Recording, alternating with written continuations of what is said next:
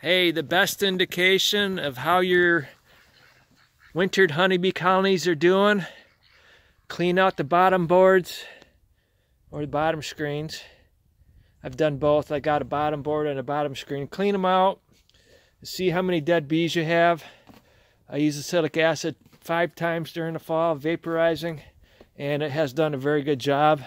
Last year I used Formic Pro formic acid for the 2nd year in a row, and all it did was kill 10% of my queens again for the 2nd time, and it didn't kill any varroa mites. So things are looking good here.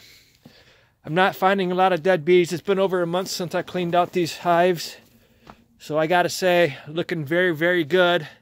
And in here, if you haven't seen my videos before, or if you've seen my videos and you kind of think I have a hard time, I have to bring in colonies, you gotta keep in mind, I breed queens all summer long. I'm not buying queens, I'm not buying packages, I'm not buying nukes.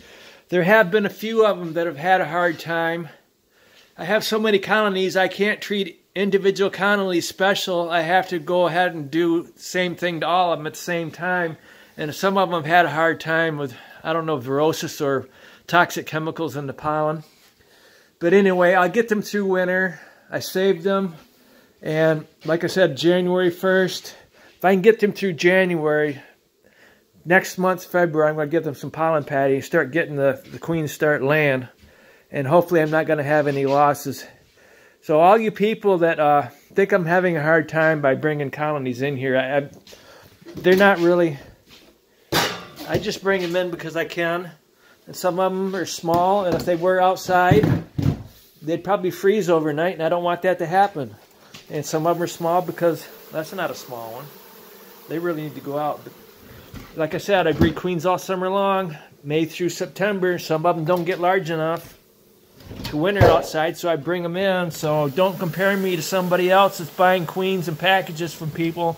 And people that are down south. I'm in Michigan, the northern states, so it's not easy getting through winter up here, but I can do it. And I don't have a lot of subscribers or a lot of viewers, but you guys that are subscribers and viewers and follow me, you guys are the lucky ones. I don't spend money on honeybees. I spend money on wood, building my hives, but I don't spend money on honeybees, okay? Thank you.